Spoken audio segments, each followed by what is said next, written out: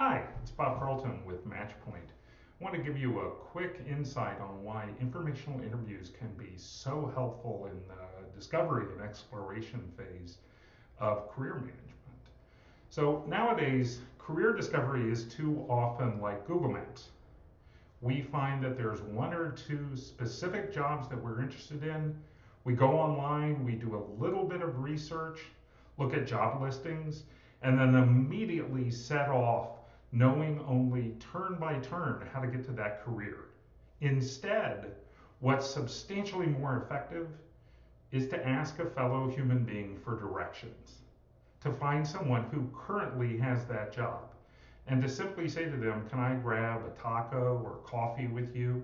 Sit down and get a sense of what you do in that job, how you got there, and your advice for someone like me of how to get from my current place to potentially the career that you have. Now, there are three reasons why this might be particularly helpful for an individual. The first one is obvious. You hear from someone who currently has that job, what it entails, how they got from high school or college to that career, and you get their advice, their wisdom. The second reason is that you begin to build your network, that they're able to tell you their connection, you're able to follow up with them, and then finally, potentially, they're able to connect you to other individuals in that career who they suggest you talk to.